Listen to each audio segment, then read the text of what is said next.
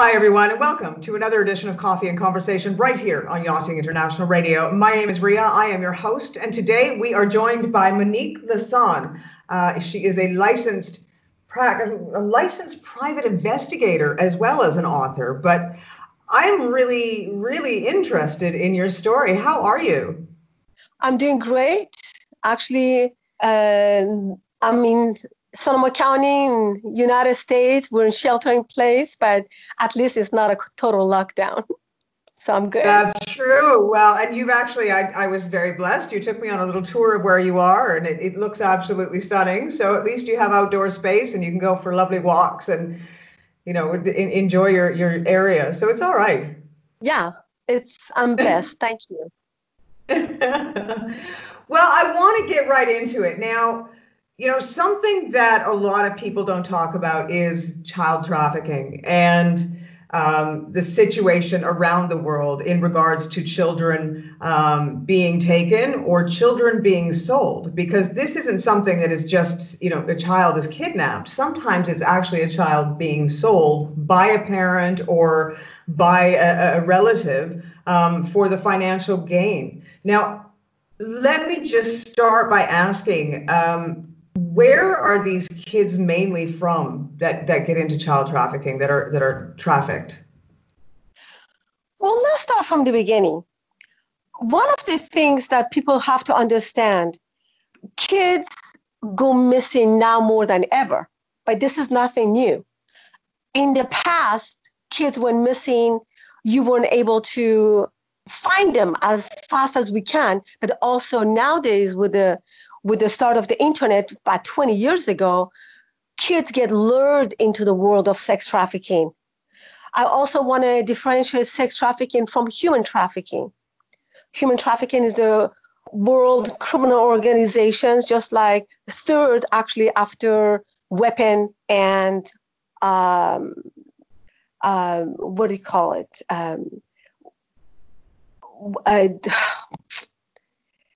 The criminal organization that sells children and people in general is something that is happening all around us. It is a criminal organization, and it all involves the mafia at the beginning, but nowadays it goes into the world of satanic cults and government organizations for the use of experiments with children. So human trafficking involves domestic servitude, child brides, children that are used as weapons. Can we start this over at all? Let me let's do that. Yeah. Okay, I'll start right from the beginning, and what I'll do is actually I'll just start off with asking how you got to be a private investigator, and then we can go from there. That is good. That is okay. Good. Right. Hold on.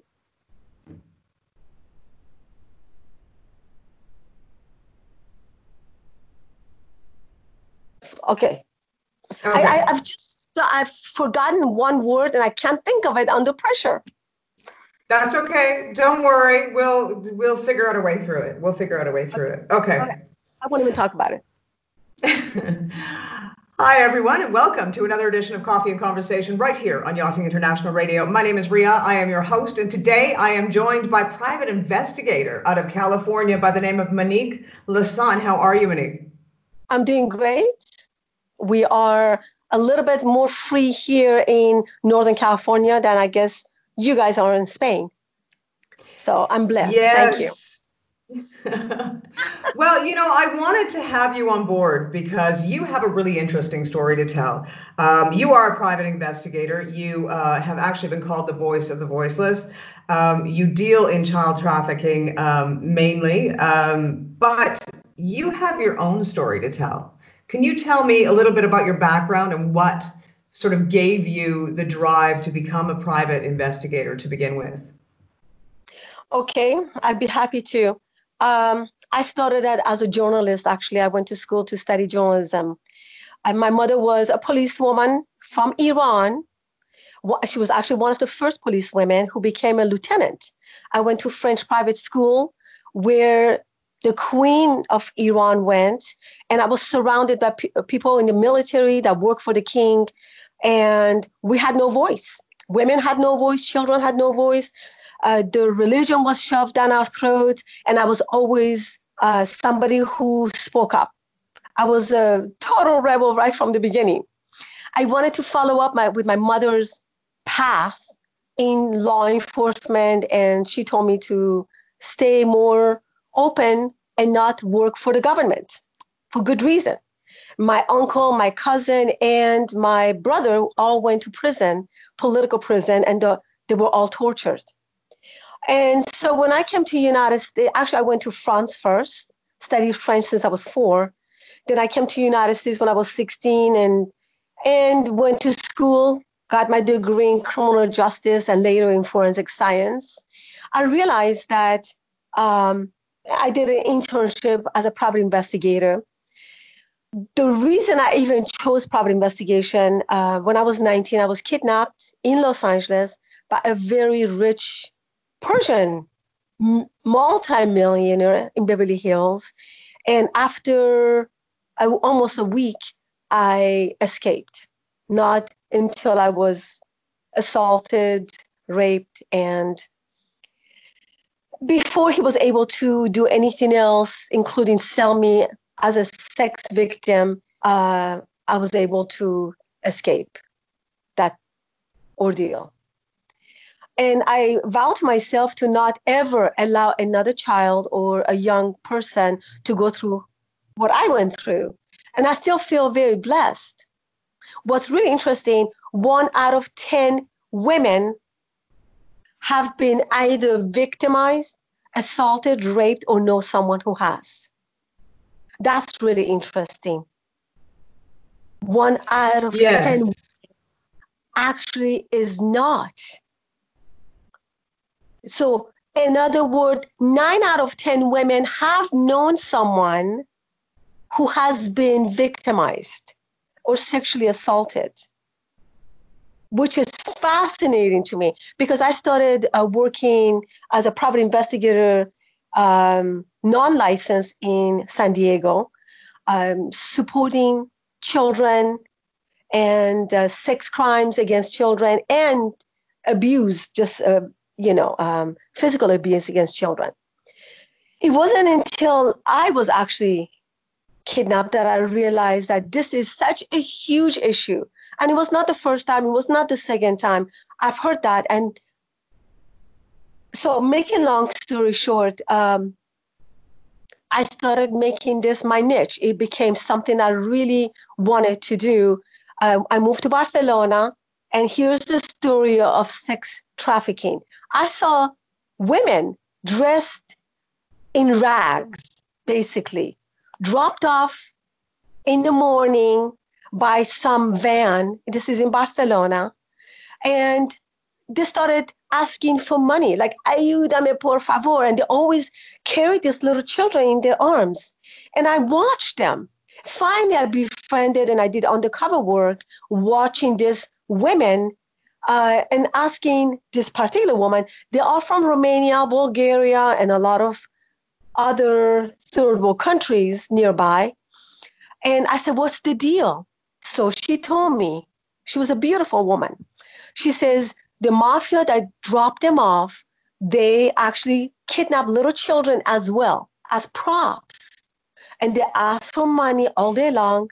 They pick them up in the afternoon, and then they put them in sexy clothes at night to be sex trafficking. It was disgusting and fascinating. These little kids that were used as props were drugged all day long. Whether it snowed or rained, they were drugged out, passed out, and I watched them. And so when I came back to the United States, I joined Soroptimist International, and I started doing a lot of conferences. I spoke about it in seminars. I started Teens Against Human Trafficking, and here I am. Well, let me ask you, it's not just children that are from disadvantaged situations that end up in this cycle of violence, as it were. I mean, we have a tool in our homes that will allow anybody to access our children at any time if we're not careful, to lure those kids out, because you could be a 15-year-old in a middle class society or a middle class household and be lured out, the promise of being a famous model, for example. Well, a lot of kids nowadays, thanks to the internet, they easily befriend someone or somebody befriend them, and it's called grooming. They get groomed into the world of sex trafficking. And there could be also adoption companies is another one, beside models, beside just regular kids. They don't know who they're talking to. Also, exchange students. These are all different ways of being lured into another world. So I always tell parents, watch your kids. I tell kids, watch who you're talking to. Parents really need to watch their children and access the internet and put different limitations on the computers. So these groomers are much older. They're not 15, they're not 14, they're not even the same age.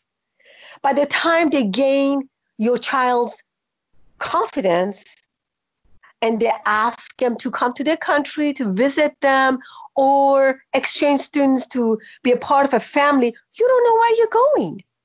By the way, this is not just international problems. This is right here in your own backyard. I live in the most beautiful place on earth, Sonoma County. And besides sex trafficking, obviously, we have domestic servitude and child labors and all of that. But right here in Sonoma County, children, I actually worked with a mother whose child was actually not even that young. She was 19. In colleges, they got lured by these brokers and they befriended them. And this particular child was special need, taken by another girl, same age, and she disappeared.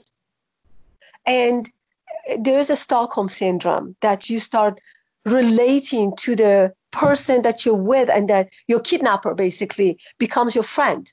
They even come to your home, befriend your families.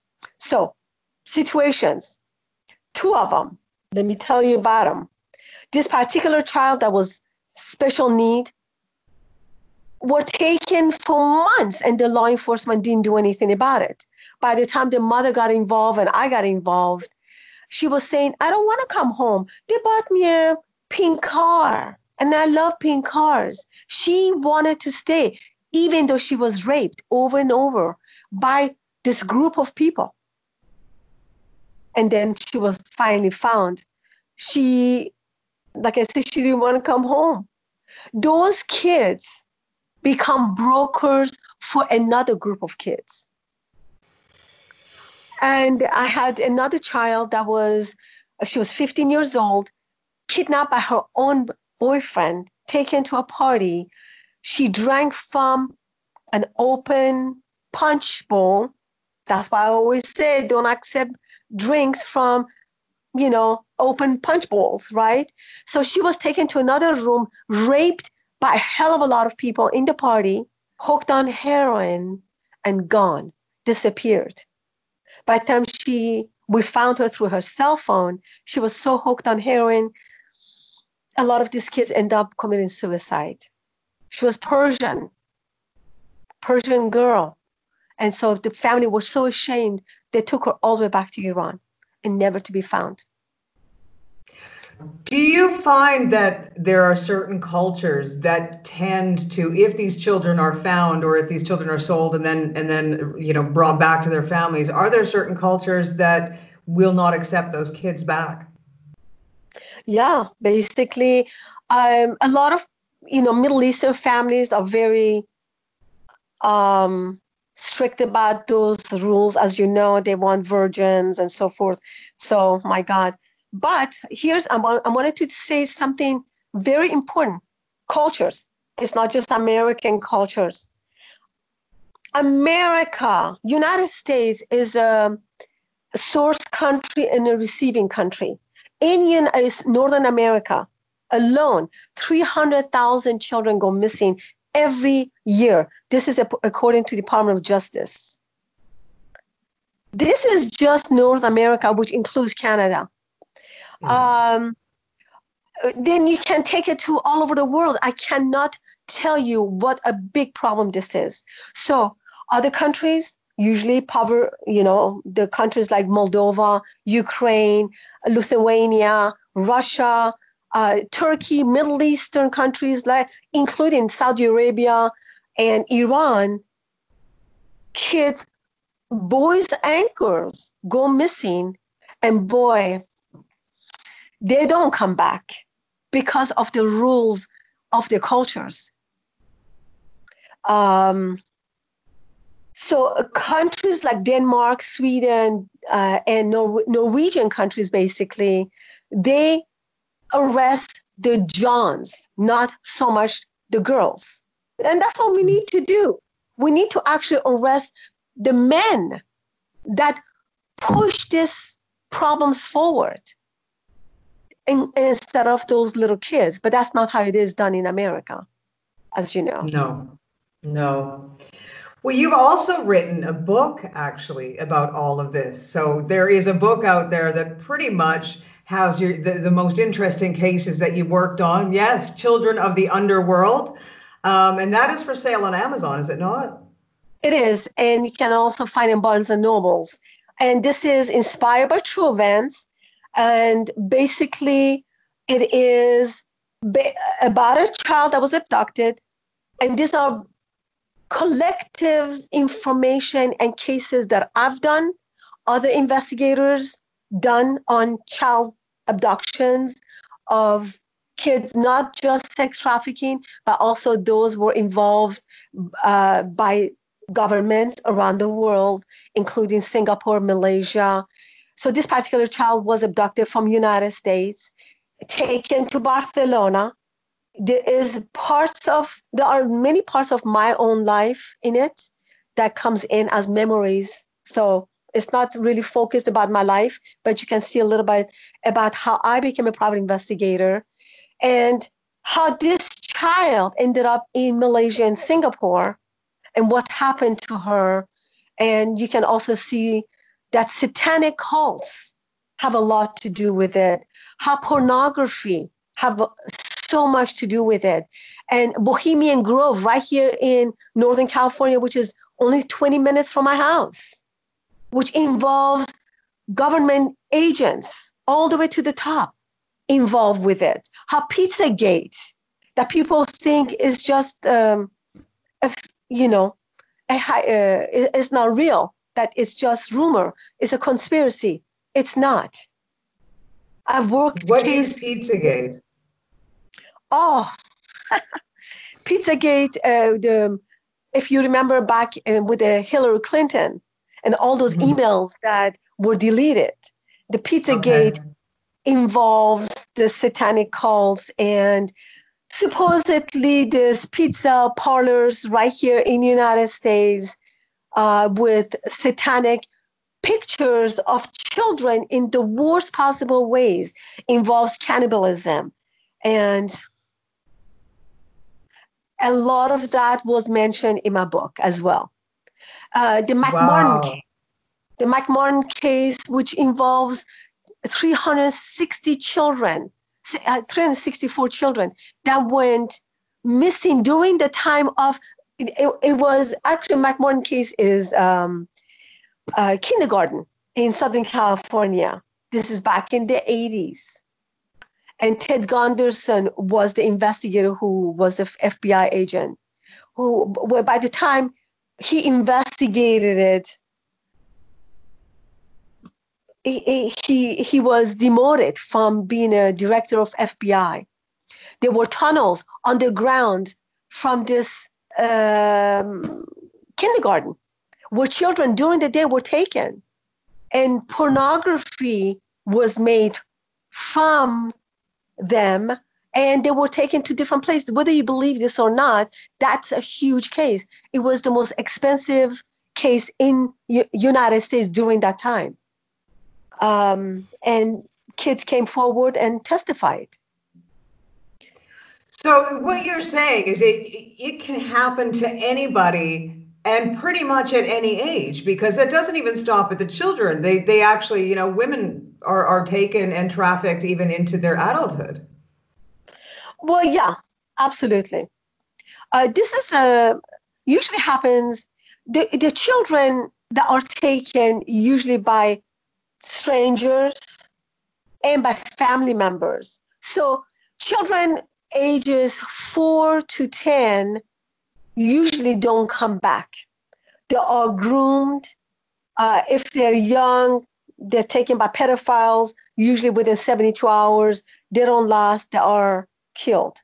When they are around 10 to 14, 15 years of age, they are perfect age for trafficking. They keep them as um, virgins and they are sold and auctioned out, even over the internet. And by the time they're 15 to 17 and 18, they are they are sold over and over. Some of them, when they're younger, adoption companies sell them. I had a case in Sao Paulo, Brazil. This 4-year-old child, um, Zhao, they'll call them. He was kidnapped by his own grandfather right outside the door and sold to adoption companies from Venezuela and sold to this couple from Israel. Unbelievable stuff. But it happens because a lot of families, they have 6, 7 children, and one of them go missing. They need the money. So they sell them, like India, like Thailand, like Brazil. It happens every day. That's insane. So how can people protect their children from this happening to them? Right now, well, let me just say, beside the internet, those kids that go missing because predators are watching them, they are profiling them for many months sometimes. And a lot of children that are younger, like 14, 15, they, as I'm sure you heard, some of these children that get kidnapped, they are living right down the street, not that far away, in somebody's basement. And they become mothers of new children for years. Um, it's unfortunate. Those are the most unfortunate ones that I know. Those kids that go missing because of the internet and those tools. Parents can do something about them. Parents can be more involved with the children's lives. You need to know who's coming and going, who's the child or people your children are communicating via Facebook, via social media. Who are those people? Know them. Get to know them.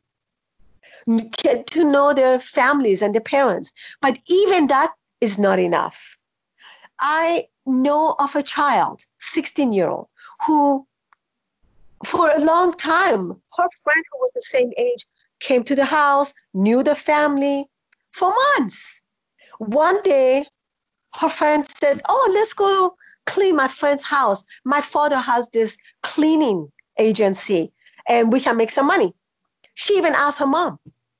A mile away from the house, this child went to clean somebody's house and for almost a year disappeared. Just a mile away, kidnapped, raped over and over, and sold to sex trafficking companies. And by the time she was found by accident, because somebody knew somebody who saw her, she was damaged, attempted suicide so many times. It's, when you talk, I've got 3 children, and, I think How old are they? sometimes we think that they're in our home and we know that our door is locked and we feel a sense of safety, but we've actually opened the door because with allowing them to have all of their devices with the Wi-Fi and not checking up on what they're doing online, we've literally left our doors wide open. Rhea, I'd like to read you a couple of poems that I wrote, and it's in the back of the book. And when I speak in conferences and a lot of seminars, I read them. I actually made them into a play. It's from perspective of a child that has gone missing. And then the second poem is from the perspective of a sex trafficker, if I can read it for you. Yes, please. It's in the back of the book. I added it because people need to know what happens in the mind of a trafficker and in the mind of the victim. Okay, so I have to wear my glasses. 1 second.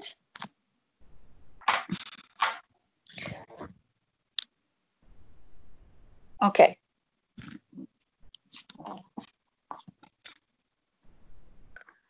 It's called Who Are These Faces? A little girl holding a teddy bear. Innocence radiating from her eyes.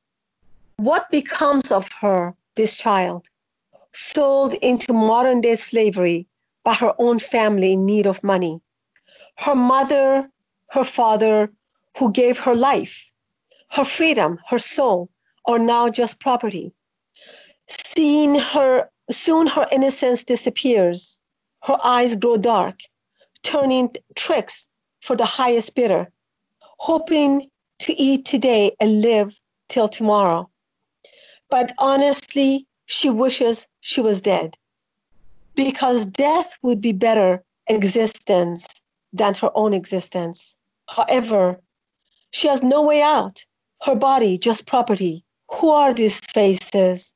These human traffickers who profits at her expense, at the expense of others, destroying lives $1 at a time. Yet the little girl holding the teddy bear, long forgotten to the world, until another little girl, innocent, holding a teddy bear, is sold, just property. Who are these faces? This was from the perspective of a child. Now, the second one is from the perspective of a trafficker. The mind of a sex trafficker. I have no shame, no excuse. I need money. I live in a world surrounded by poverty. I am the father who sells his own daughter. I am the uncle that betrays his own niece and lures her into the world of sex trade. I am that man. I am the trafficker, and I am guilty. At first, I feel bad, but soon I avoid listening to their screams. Then I avoid looking into their eyes. But after the first rape, the first punch, the first murder, they all become just faces. They mean nothing to me. I have a family to feed, and that's how I feed them, with the blood of others. I wrote that. Wow. I felt it, and I feel like people really need to understand what's going on behind the scene. The worst part of this whole thing is that they are not that different than you and I. In countries when a person, like for example in India, my sister lived in India, and they have 10 children. They don't have the money to feed them. So if a person comes and say, hey, I can give you $500 for one child, they sell them easily. It's the truth. In Thailand, I was in Singapore twice. I did 2 sex trafficking cases in Singapore. That's why my book is based in Singapore and Malaysia. Okay. I get really emotional about things like this, so I'm going to wait for your question. No, you know what? I mean, I think what people can do as a whole is really watch your children, because, from what you've said, it doesn't just happen in countries like that. As you said, in North America alone, 300,000 children per year are going missing. And it can happen from any socioeconomic background as well. It doesn't have to be somebody who's poor. As in your case, you were kidnapped right off the street as a teenager by a multimillionaire who was a well-known artist. So we just have to be aware, we have to be careful, and we have to look after one another and keep an eye on our kids just in general. Well, like a couple years ago, I went hiking and I saw two little children, ages maybe 6 and 7. And I asked them, I said, where are your parents? Oh, back there. Do you know that the parents, two mothers, soccer moms, a mile away, a mile away? I run toward them. I said, where are your children? Oh, they're up there. Well, the children were a mile away. What are you thinking? What are you thinking? Yes, they may not get kidnapped into sex trafficking. And what are the chances? A sex trafficker is on a hiking trail. But I can tell you, a lot of pedophiles are. They are. They're hiding. They're everywhere. They look like your father and your grandfather, my husband and your husband. They're not that different. I also studied, of course, what do you call it? Serial killers for my master's. I was going to be a criminal profiler for the FBI. So I took many, many tests and I studied criminal profiling. Who do you think they are? They look just like us. By the way, 99% are men, ages 24 to 55. They're not that old. And they live. Well, I mean, you're right. Nobody walks around with a sign on their forehead stating exactly that they're, I'm a domestic violence abuser. I'm, a pedophile. I'm a robber. People don't have those titles, and we all look alike. That's right. That's right. And people don't realize serial killers live among us for many years. There are so many different type of criminals out there. If I had a child, by the way, I don't have children, but I care so much about this subject that I dedicate every minute of my life talking about it, bring awareness. And I don't even understand how people allow their children to, I'm just going to let my 15-year-old, 16-year-old travel to, I don't know, another country as a model or to study Spanish or French. Really? Because the moment they cross that border, their passport will be taken away. Now they are paying a debt to someone because they don't have a passport to come back. And whoever kidnapped them, holding them hostage against their will, and they have to service 10 to 20 men a day to pay a debt that doesn't exist. That's insanity. It is insane. I've seen it. I've seen it in Barcelona. I've seen it in France. I've seen it right here in San Francisco. Yeah, it doesn't matter where in the world you are. Do you know what? I really want to provide your information. We'll make sure that when we air this interview, that if people have questions or anything, they can get a hold of you, your website. And I would really highly recommend people go and buy your book, Children of the Underworld. I think that looks like a really interesting read. And I think I'm going to be heading over to Amazon and buying that myself. Children of the Underworld by Monique Lessan. It is on Amazon and actually is in England, and I just saw it in Germany, many different places. You can actually order it very quickly. And this is not even about me. I have to say, Ria, this is not about me, this book, this interview. It's about people waking up to something that might not be touching them today. It might not be your child or their family's children that are missing, but don't be fooled thinking that you can put your head in the sand, your butt sticking out, because you don't see it. If it doesn't happen to me, maybe it doesn't exist, but it does. It happens to somebody else's child. Believe me, 300,000 children that go missing, that maybe not, it's not on the milk carton. Where are they? How come it's not all over the news? How come it's not all over the internet? How come you and I don't hear about it? Where is this number coming from? Yeah, and not a lot of these children are as important. I mean, there have been cases that we've seen around the world that have been brought to the forefront, and millions of dollars or millions of pounds have been put into finding these children years later. But when you take a look at what you're saying, over 300,000 in North America alone, why is one child getting more attention than all the others? And why is one child worth more than all the others? And that's something that I think needs to be addressed. Well, which is really interesting question that you're asking. What happens to the other children? There are many of these children are kidnapped from foster cares. That's another show all in itself. Adoption companies and foster children go missing more than anything. A lot of Native American children go missing from places like South Dakota. They are kidnapped, and some of them are actually placed for adoptions by white families. And then they go missing. Why?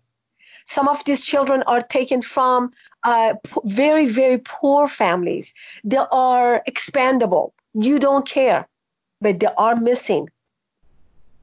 They are off the street. A lot of runaway children. Please pay attention to this. Runaway children, those young adults are number one target. Within 72 hours, they will be approached by a sex trafficker. Within 72 hours. Yeah. And parents have to pay attention to those kids. Yeah. No, I can see it. It really matters to you. And as I said, I'm a mother of three, and it's definitely something that, I need to wake up to as well. It doesn't matter where you live in the world, that you really do have to pay attention, and you have to, sort of keep an eye on your children's activities, because you never know who the friend or foe is. Exactly. Exactly. Well, Monique, I've got to say thank you very much. Okay, just one last thing. Those 300,000 children that go missing, some of those children come back, just so you know. Within 48 hours, some of those children that are coming back are still counted as part of that 300,000. I want to mention that just so it's part of this finding. Yeah. So it's important for people to know that. So anyways, thank you, Ria, for interviewing me today. I hope it makes a difference. I hope my book makes a difference. My voice makes a difference. And believe me, your voice makes a difference. And I really appreciate that. Well, thank you so much. We really appreciate your time and your expertise in this subject. And I really do think that parents should buy your book just so that they can get sort of a reality check, as it were, and maybe apply it to their daily life. And we've got lots of time right now, straight across the face of the planet, to sit down and read a book. So I do suggest going out and buying Children of the Underworld. Thank you again, Monique. This has been Monique Lessan out of California. She is not only a private investigator, but as well an author. So thank you for your time. Absolutely. It's my pleasure. Thank you so much.